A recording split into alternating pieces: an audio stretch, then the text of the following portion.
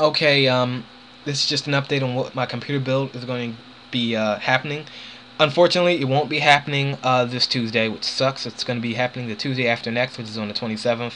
Oh man, it's at the end of the month where I got to pay all my bills, and it's going to suck. So hopefully I can do my computer build. I do have that locked in. I will be able to carry that out, but I may have to push some other things out the way. Because I've had this, plan since I got this laptop, but, this one, it was enough horsepower then, but newer games are coming out and the Quadro just won't pull it. So just to go over my parts real quick, which I have on screen: ASRock 880 GM chipset, AM3 motherboard.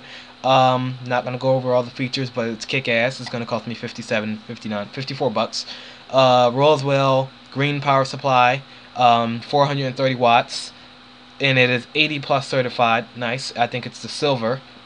Ballistics, 2 GB modules. I'm getting two of those to bring me up to 4 GB DDR3, 1333 overclockable.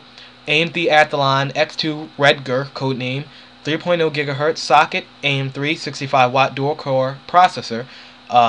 That's going to be a nice starter processor, 3 GHz, and it's overclockable. The hard drive I'm going to be using is in, let me see if I can bring that up real quick here. It's going to be a Maxter, which I think it's going to be a Maxter. For now, I'm choosing this, but I'm thinking about getting a more powerful one.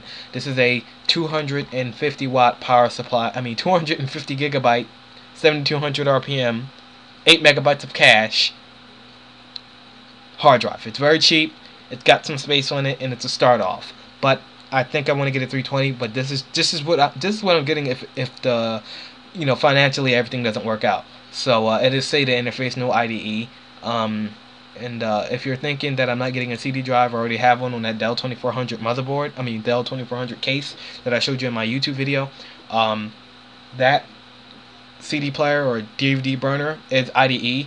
Reason why I'm keeping that, because it works fine, and really CD speed doesn't really matter to me if it's 24x or whatever, because I don't burn DVDs. Burning DVDs is so 2006. I'm just going to use it to install programs like Windows 7 and all that. Yes, that's the program I'm going to be using, the OS, Windows 7 Professional.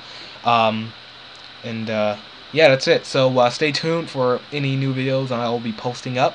Subscribe, and if you have any questions, just email me or inbox me.